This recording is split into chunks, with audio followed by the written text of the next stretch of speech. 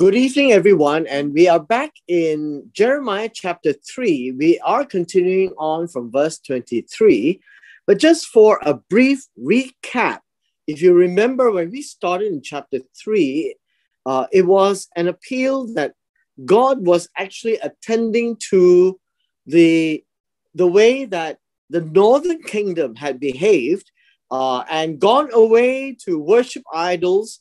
And thereby, God gave this depiction or description that he actually divorces the northern kingdom. And if you remember, the idea of divorce is not the modern idea, but the ancient idea of putting away or sending her away, and to formalize it by even a letter or a certificate of cutting off, meaning that relationship is going to come to an end.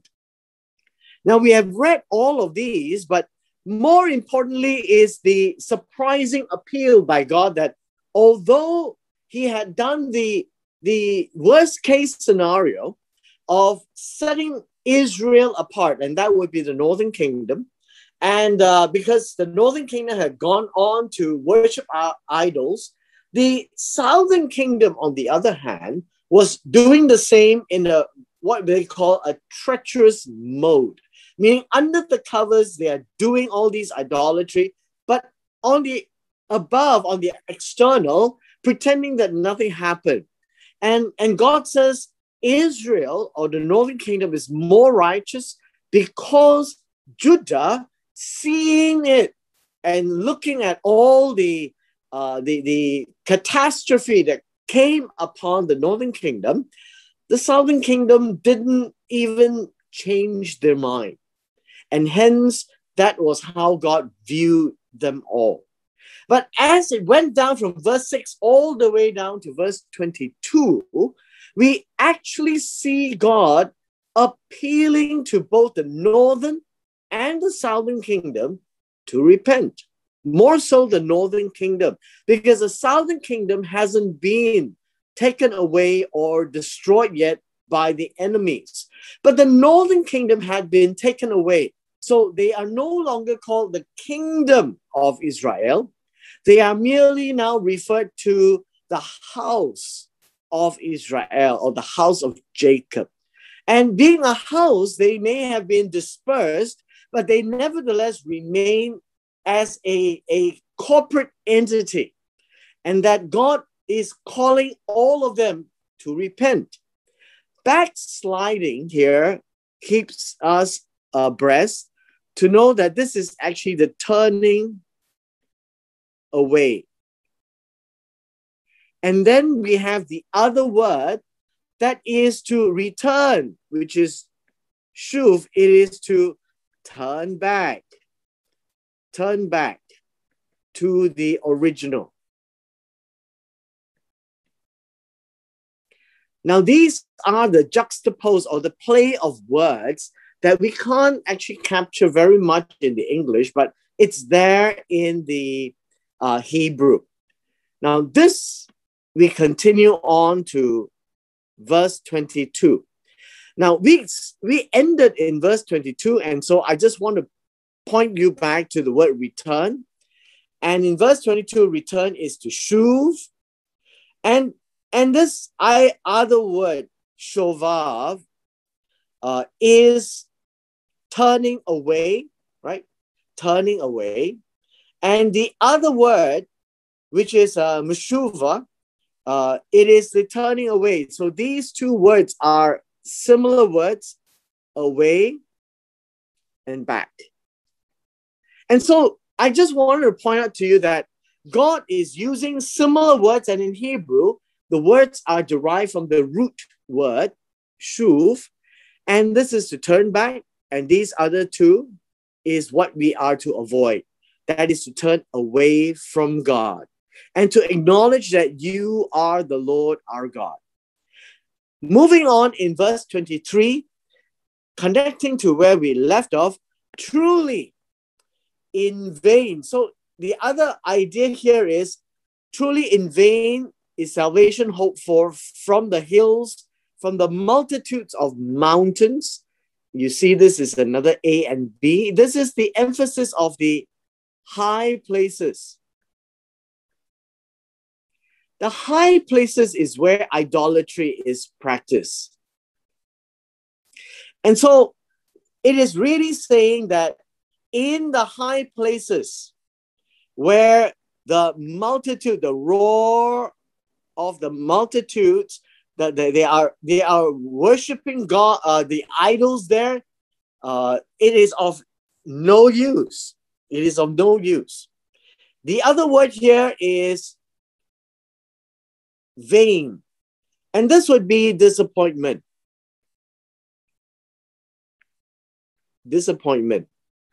And so the idea here is the worship of idolatry with regards to the high places is a disappointment. It's a deception.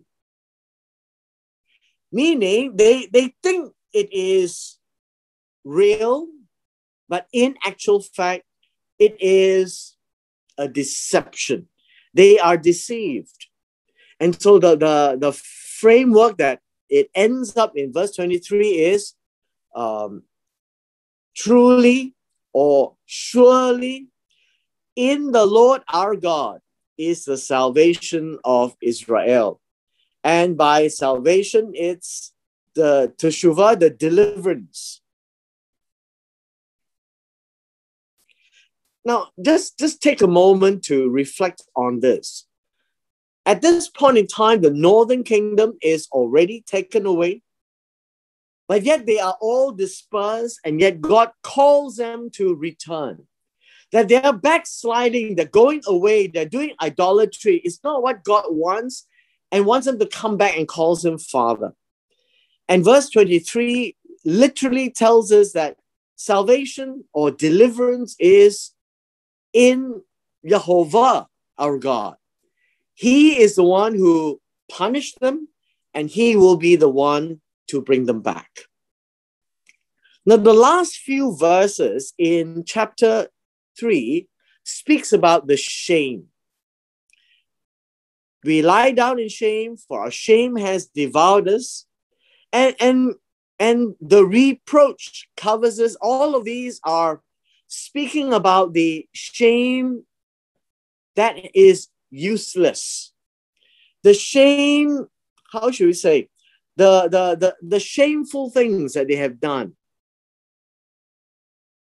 The shameful things that they have done. And these shameful things that they have done is idolatry. To trust in idols.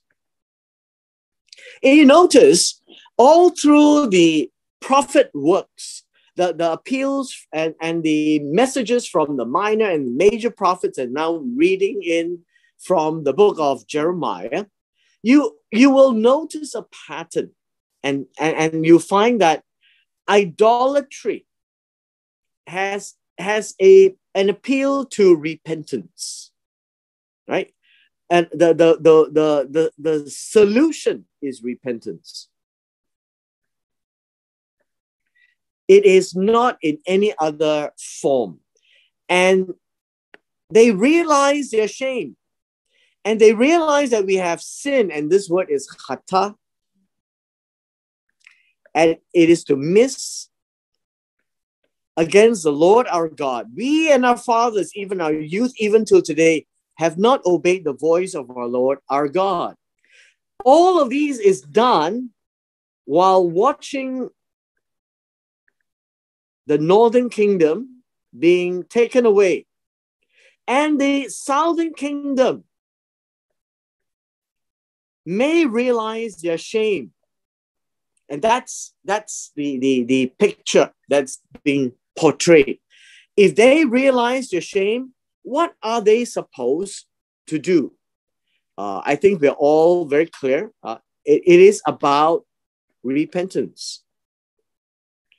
Without repentance, God will not save them, or in other words, deliver them and bring them back to the land. As you notice, it continues on to chapter 4, and God continues appeal to them.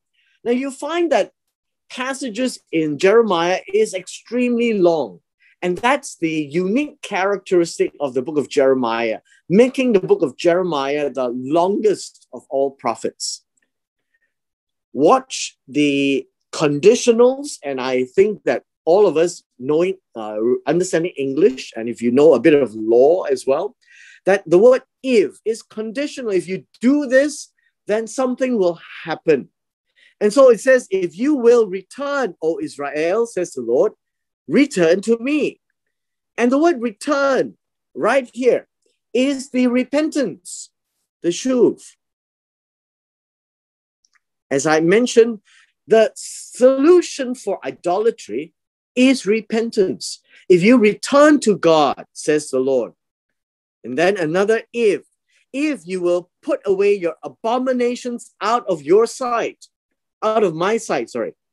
Abominations, as in the book of Exodus, refers to idols. And it's an abomination. It's a disgusting thing to God. Idols are nothing, really. It has no life. But yet, Israel, or the known kingdom, worships them and serves them. And Judah, the southern kingdom, hides their idolatry. And God says, even though they are nothing, it takes their faith and confidence away from the real God of Israel. Now, if you do that and return to me and put away abomination, so you just can't turn around and say, oh God, I'm coming back, while holding on to the idolatry on the other hand. Only then shall you not be moved. You shall swear. The word swear is kind of unique in Hebrew. It's shavah. And it is to say something 7 times. And the Lord lives. The Lord lives means Chai Yehovah. And this is, let me just write down. Chai Yehovah. This is this phrase. And it says, as the Lord lives, 7 times. And this is the kind of oath that you cannot break. Because you're making an oath to God. So this is not something to be done in a flippant manner. As long as God lives, and we know that as a phrase, God is, He was, He is to come. He is the ever-living God. Ahyeh, Asher, Ahyeh. You find that in the book of Exodus, chapter 3, the name of God. If anyone makes this oath, as the Lord lives, Chai Yehovah, in truth, judgment, and righteousness, saying what is in confidence, knowing the judgment that comes when it's broken, and saying the right things. When Israel does all these, what is going to happen? That would be returning to God here and putting away abominations. It reflects a testimony. And this is what it says. The nations shall bless themselves in him, and in him shall they glory. You find that the nations here in verse 2 refers to Goyim, and typically refers to the non-Israel nations. And so when Israel turns back, the whole world will see a miracle. And this, I believe, would be a supernatural miracle. And they will bless themselves. And in this way, it would be to say good things in themselves with regards to God. And they will glory in the Lord. And this whole phrase is an A and a B, is to place their hope in God. Now, I think we have read the book of Isaiah chapter 2, where the nations of the world will stream to the mountain of the Lord. And these will be indications of the latter days, I would say, a future prophetic word that when the northern kingdom, remember, the northern kingdom is the 10 northern tribes, will return to God. Now, when they were taken away by the Assyrians, as the Judah, the southern kingdom watched, they never came back, even till today. And when the southern kingdom was taken away, they came back. And so we'll look at that. And the existence of Israel as we see today is not the fulfillment of chapter 4 and verses 1 and 2. That will be sometime in the future.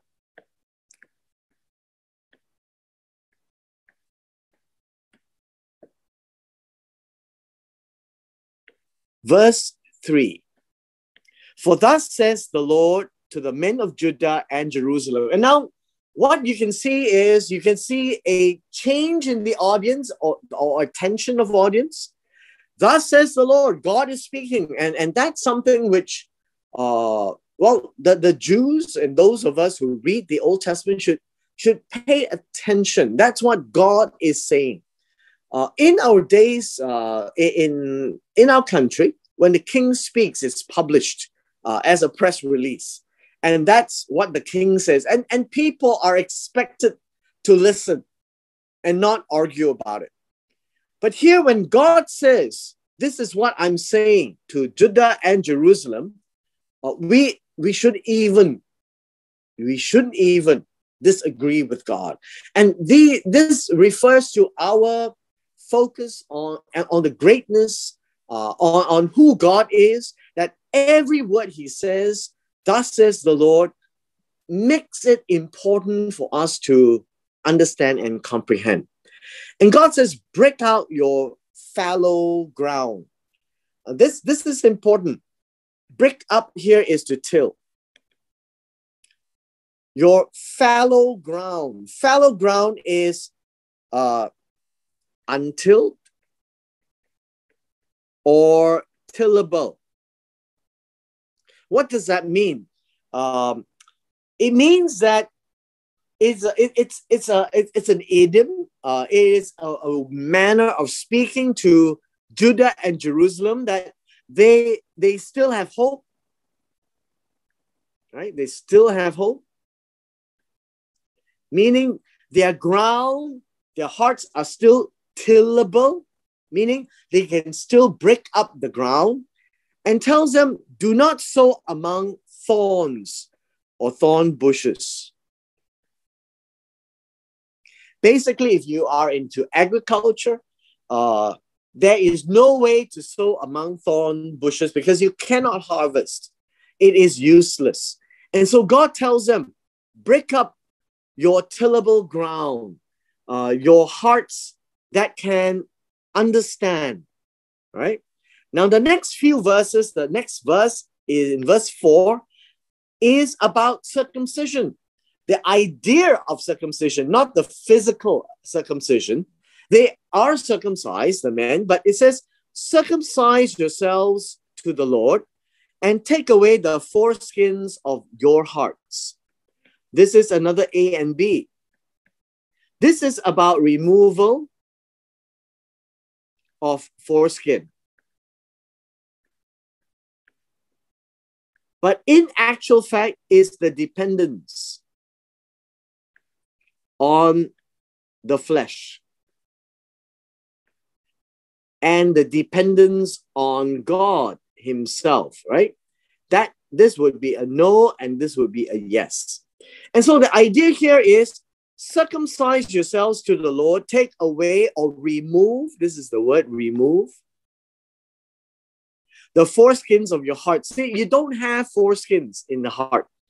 And circumcision is about removing foreskin and removing the dependency of the flesh. So it's symbolic in that sense. But more interestingly is it's with regards to the hearts. In Hebrew, besides referring to the organ that pumps blood in our body, heart is the seat of the will. That you should make decisions sensitized to God, that you should not be stubborn when you do things. Listen to God. And that's the thing. Break up your fallow ground. Make it loose so that you can plant things, that the ground can give nutrients to what you want to sow, not the thorn bushes. Circumcise yourselves. So this is an A and B. Circumcise yourselves. Remove the foreskins. Don't be stubborn. Listen to God. That would be the appeal. You men of Judah, inhabitants of Jerusalem. This is an A and a B. Speaking to the same people. Lest the idea here is to beware, right? Beware that the fury, the anger of God, the fury, in this case, the word fury literally means the hot rage of God. I think that would be a good way. The fire or the flames of rage. Would that be the fire of rage. So God's fire of rage, I think this would be a very intense imagery that it will come forth like fire, right? So this is the fire of rage. It will come in like a fire, and it will burn so that no one can quench it. Basically, it will burn like fire burn. It will be kindled. It will consume. And no one can quench it or put it out. And this is what I think we should see, the anger of God. Once unleashed, you would see things which you do not want to see. Once unleashed, things that happens that you don't wish ever will occur. And in this case, as God is appealing to the people of Judah and Jerusalem, they don't realize that what happened to the northern kingdom that they saw can happen to them as well. Why would this anger come? Because of the evil of your doing. Deeds will be what is done. And evil is Ra, right?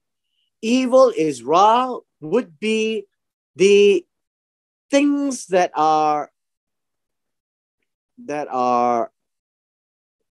disagreeable to eyes of beholder. And in this case, God. So what is God displeased of? The things that he doesn't want them to do, like idolatry. And God wants them to repent, come back. You are still teachable. You still have hope. Take away the foreskins of your hearts. Remove the stubbornness of your will. Unless you are not careful, the fire of rage of God will come and burn until no one can stop it, and it will consume everything in the path. And the reason is this: you cannot blame God for that. Continuing on this appeal, declare, report, tell Judah and Jerusalem. So this is an A and a B, same group of people to be receiving this message. Blow the trumpet in the land. That would be a shofar. the horns, the ram's horns, or of other animals as well. This is to call attention. And then one is blow, one is cry. Gather together and say, assemble yourselves. Well, these are the same idea, assembling. When you talk about blowing the trumpet, call attention, in many cases, it refers to an attention to be safe, right? Of danger. And when they come together, and this is about danger coming of enemies, it says, let us go into the fortified cities. And in the olden days, you have people living outside, and you have people living inside the walls. And this will be fortified. And so these are people who will run in to stay in there because they are outside and they would not be protected. And they will call for a flag in Zion, right? They are in Jerusalem. We're talking about the same group of people. This will be a flag. And it says, take refuge, do not delay. Because if they don't go in, what's going to happen? God says he will bring disaster from the north and a great destruction. The word disaster is about destruction. God is going to bring something that will destroy. Right? That's the idea. Something to destroy. And this word north, it would be far north. And for our purposes, looking back, and this would be Babylon. And great destruction. The great destruction would be great ruin, right? Great ruin. Completely destroyed. And when they see that, in verse 7,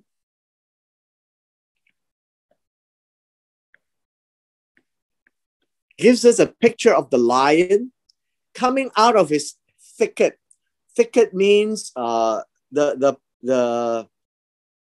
the place is hiding, or it usually is a place of hiding amongst the bushes, right? And the destroyer of nations is on his way. Now, you need to know that this is an A and a B. It's speaking about the same. The destroyer of nations is Babylon. The lion is the picture in Daniel chapter 7, right? I think it's in verse 4 or 5, that the imagery that Daniel had of Babylon is a lion with wings. And so this would be the same. They come and they destroy. They are powerful and they don't care. He has gone forth from his place. He's left Babylon, and he's going to make your land desolate, your cities laid waste without inhabitant. And you see all of this would be an A, B, and C. Complete destruction. This is what God is now telling Judah. For this, clothe yourself with sackcloth, lament, and wail. Now, these three components are very important for us to understand. Sackcloth. Sackcloth is mesh type of material that they use for holding grain together. I think it's similar to what we call sackcloth.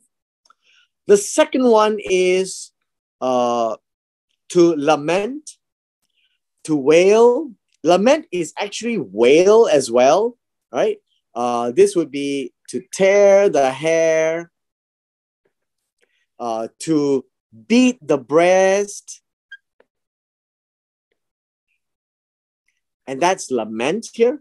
Now, the last word is wail, would be to howl. And this would be a howl in crying. So we have three things here. 1, 2, and 3. And let me just point out to you that this is a depiction of repentance.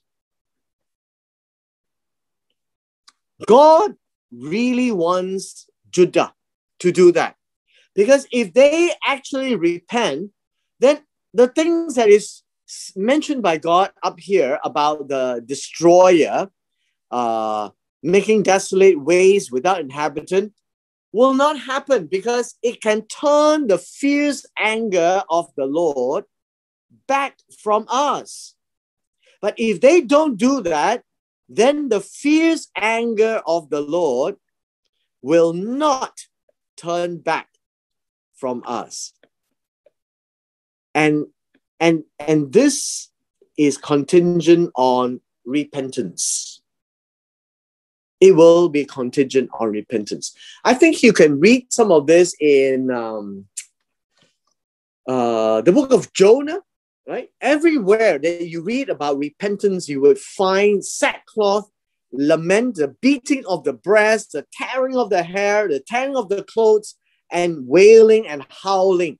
And that would be a picture of repentance. Now, we don't seem to see that. But why is God looking at that? Is because, remember, repentance can be seen. Repentance is not merely in the heart. That would be more of a Greek concept. Repentance is really to turn back and come home.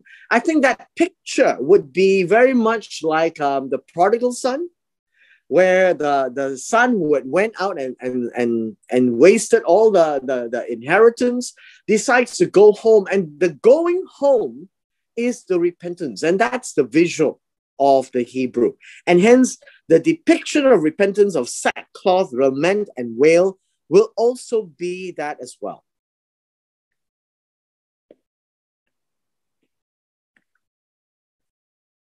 Now, in verse 9, it says, it shall come to pass that day, or that day would be the day of punishment, the day of judgment, says the Lord. And again, everything that you read says the Lord. Let us be very mindful, because God is saying something extremely serious. God doesn't joke with his people, right? We have a lot of idle chatter. God doesn't have idle chatter. And everything he says matters one way or another.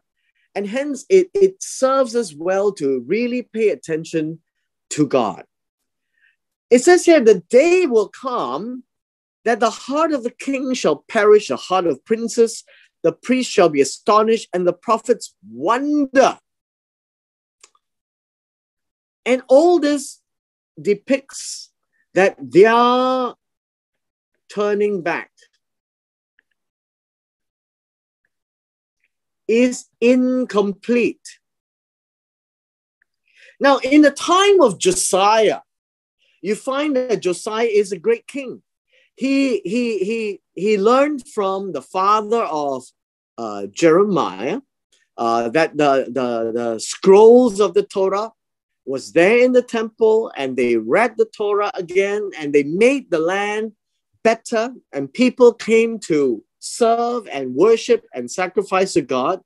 But it didn't last long, because at the end of Josiah's reign, he was killed.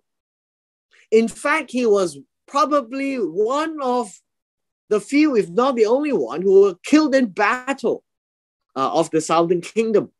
And that was really unexpected. And this is what it means, all this astonishment, right? In verse 10, and I said, Jeremiah said, Lord God, surely you have greatly deceived this people and Jerusalem. What do you mean by that, Jeremiah?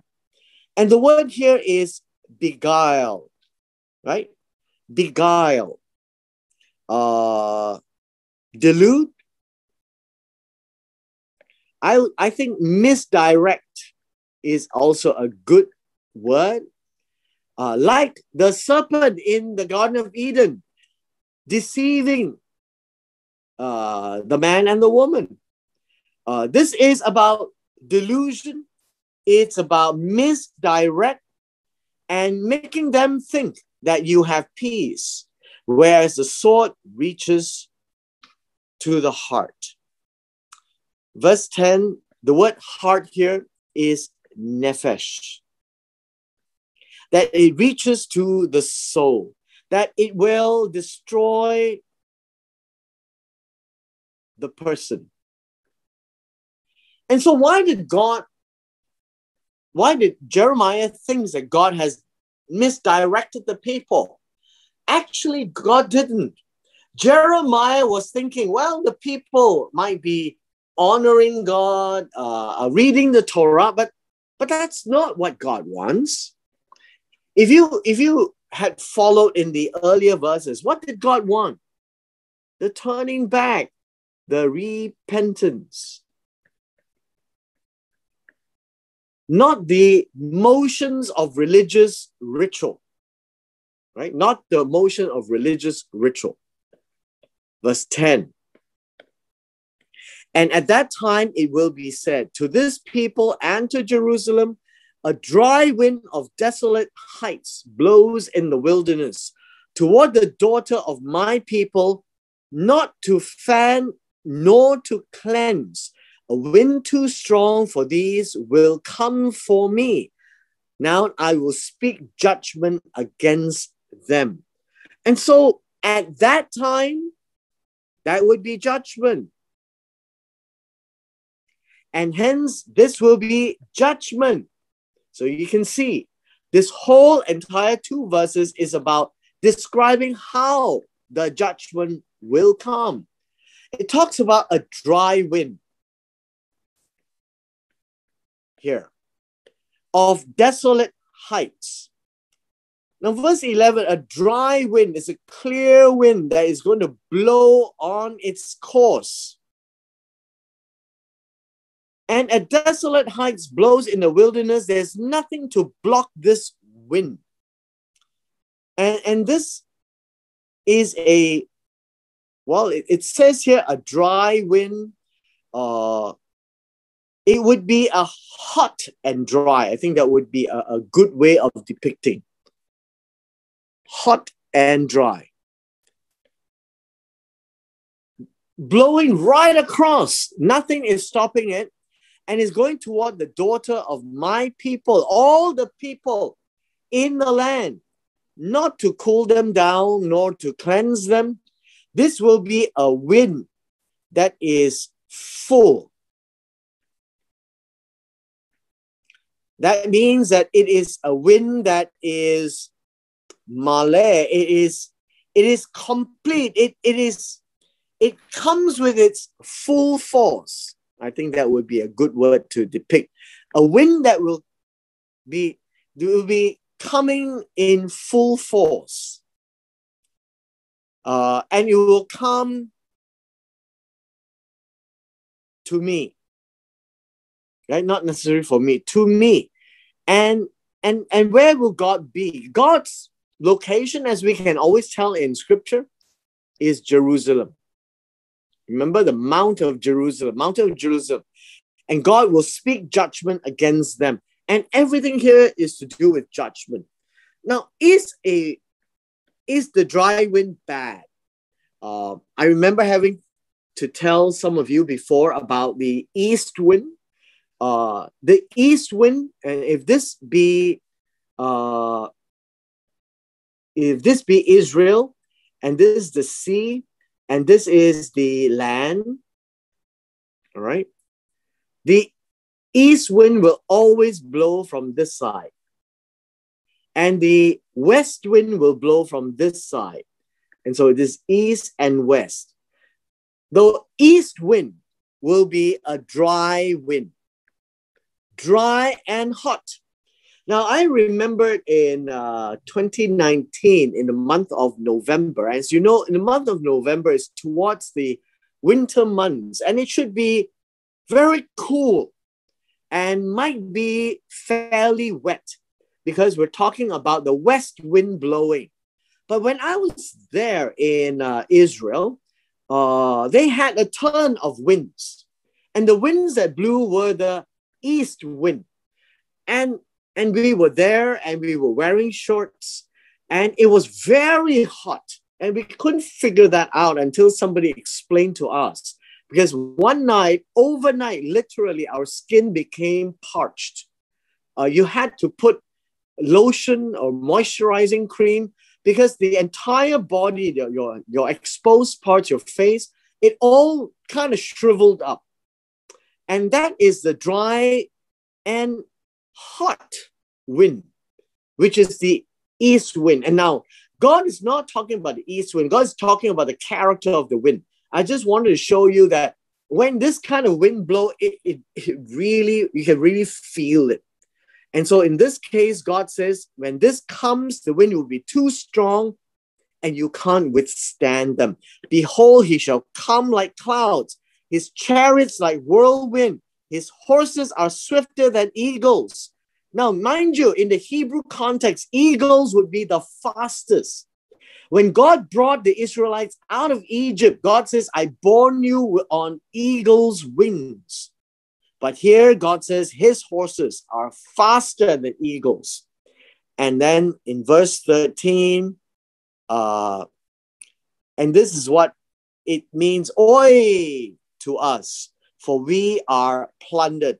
They will take us spoil. And this really depicts unstoppable, fast, right? And it will be a conquest to a victory. This is what God is warning them. Absolutely. And they couldn't be bothered. Well, that would be the reaction that they have. So at this point in time, let us pause here in verse 13, and we will carry on tomorrow until the end of the chapter.